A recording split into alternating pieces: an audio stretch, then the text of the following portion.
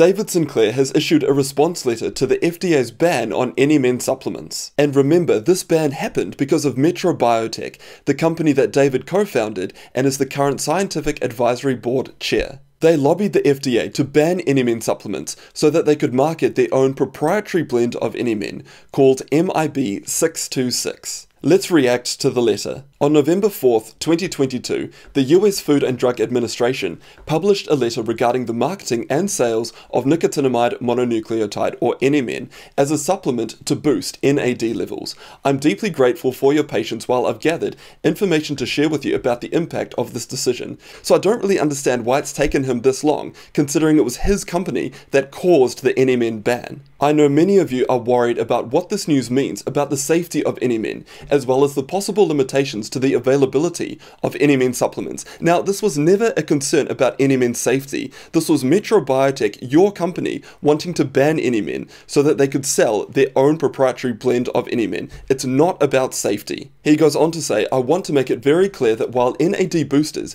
such as NMN, have become popular as supplements, in part because of my research, I am not and have not in any way been involved as an owner, co-founder, investor, shareholder, marketer, spokesperson, or sponsor of any company that sells NAD boosters as supplements. The FDA's decision was preceded by a letter from Metro Biotech, a company I co-founded but do not manage or control, so I don't really understand why he's trying to distance himself from his own company. But anyway, he goes on to say, pointing out that the company had begun clinical trials with a special crystalline form of NMN that is stable and made under FDA drug standards. The FDA's letter is based on Food, Drug and Cosmetic Act, which states, the term dietary supplement does not include an article authorized for investigation as a new drug. Again, I don't really understand why he's trying to distance himself from his own company, particularly with his history. So what's happening to NMN supplements has happened before with resveratrol. So in the 2000s, David hyped resveratrol. He created his own company called Citrus, and they developed a proprietary blend of resveratrol. They sold that research to the highest bidder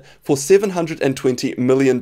So what's happening with NMN is just history repeating itself. Back to the letter. In other words, if a clinical trial of a substance has been initiated, it cannot be classified as a dietary supplement. So you knew this before you created Metro Biotech. What you've done is generate the demand for NMN, and now you're trying to control the supply. Anyway, in its actions, the FDA is in line with its own regulations, which do not allow for the authorization of a substance to be classified as a dietary supplement if it has already been cleared by the FDA for clinical trials. Again, you knew all of this before you started Metro Biotech.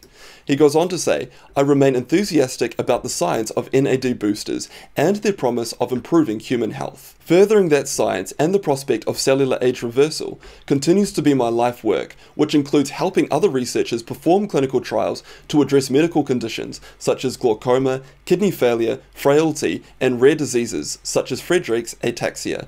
Human clinical trials conducted by Metro Biotech on NMN have produced promising results, some of which are published and some are under peer review. The important work of bringing NMN to market as an FDA-approved medication is in the best interest of tens of millions of people who suffer from and will succumb to age-related diseases, so I don't really understand why this is his call. There's a truckload of research that still needs to be done, and then they have to go through the FDA approval process. So in the meantime, you're now stripping people of the option to buy NMN supplements? This just doesn't make sense to me. Continuing onward, whether NMN will remain on the supplement market is not yet known, but another molecule called NAC, which is both sold as a supplement and prescribed as a medicine, fell under the same law and remains on the US supplement market. Well, yeah, but NAC supplements, they don't have a powerful company trying to lobby for their ban. NMN, on the other hand, they've got Metro Biotech lobbying the FDA for their ban, so it's a completely different kettle of fish. He finishes his letter by saying, thank you for your patience and please rest assured that advancing the health and well-being of everyone who could potentially benefit from our scientific curiosity and discovery will continue to be my highest priority. Signed, David Sinclair. Here is my overall view. If people want to take NMN supplements, they should have the option to buy those NMN supplements. Now, personally, I've not taken NMN for about 2 years, but I don't think that that choice should be stripped from other people. Instead, David has generated the demand for NMN, and now he's trying to control the supply. This letter, where he's trying to distance himself from his own company, makes no sense, and what he's doing with NMN is history repeating itself. He's done this before with resveratrol. My advice is to focus on a great diet, regular exercise, high quality sleep, making sure that you've got life purpose and that you're socializing. Dramas like this are just a distraction, and if you do want to follow preclinical researchers at the top of their field, I highly recommend you follow Dr. Matt Kaberlein and Dr. Morgan Levine, both of which I've interviewed on this channel. And apologies if I do look a bit tired. My second child is only 1 week old and there's a serious lack of sleep going on here. But anyway, thank you for watching, and thank you to DoNotAge.org for their $10,000 donation to my rapamycin study. They are a health research organization, and to benefit from their ingredients as well as the 10% discount code, check out the pinned comment.